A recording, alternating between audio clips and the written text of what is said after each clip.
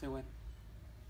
Okay. You're good. Okay, so today we're just gonna do a quick video on how to replace the low wheel assembly and the tappet. There's two ways to do this. The quickest way will be right here. So there's a roll pin right here. You punch it through, and this whole assembly will be able to lift right up. And from there on, all you need is a near no plier. Not near nose, snap ring pliers. You take out that snap ring. Here, why don't we go ahead and do it? Show it how easy it is. So, hammer and a punch.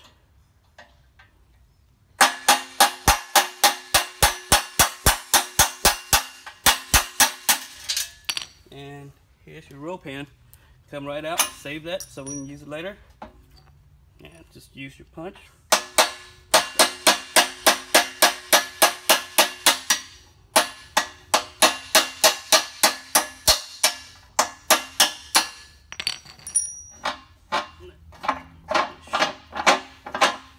So you get the axle to the wheel assembly, and this whole contraption come right out.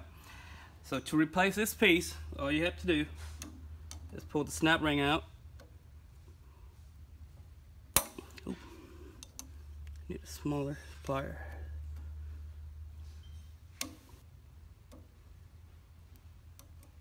Get the snap ring out, pull out that pin.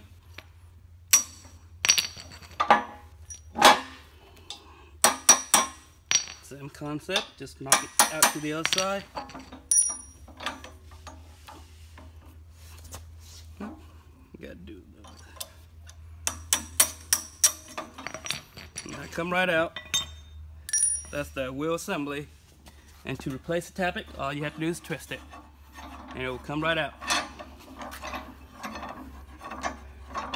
Now this is the quickest method. Now the easiest method right here will take out, if you take out the snap ring and pull this pin out, this whole assembly will come right out. Now, when you take off the snap ring up here, it make it easier to adjust the height on the pallet jacks. So we're gonna go ahead and take that out, and I'll show you why this will be the easiest method.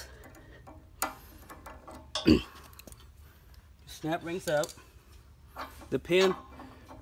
And when this go back on, it doesn't matter which orientation, it just gotta go back on. So you got that piece out. Now the whole wheel assembly's disassemble. So we're just gonna put this back on real fast. As you can see, the orientation of this rod is very important. See this indentation? It needs to be facing, well, technically up when you flip the fork upside down.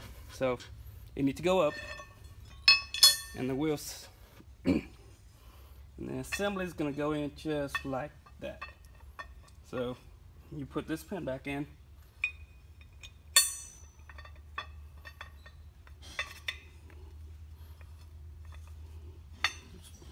Sometimes it takes a little effort. And then your snap ring. So let's take out some weird stuff up here. Snap rings on. And then, let's see. And then you just put this right back on. Now, you gotta make sure this hole lined up with this side. So you get go through here.